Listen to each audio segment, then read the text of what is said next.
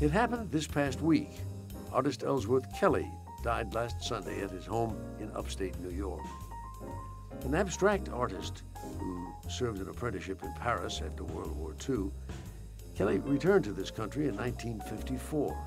After several lean years, he won fame for the geometric shapes and bold colors of his works.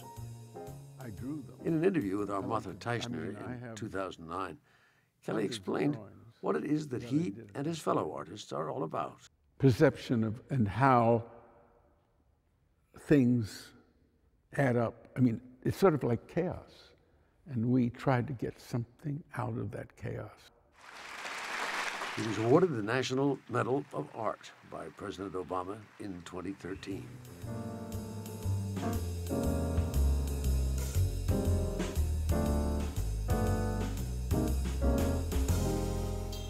Ellsworth Kelly was 92.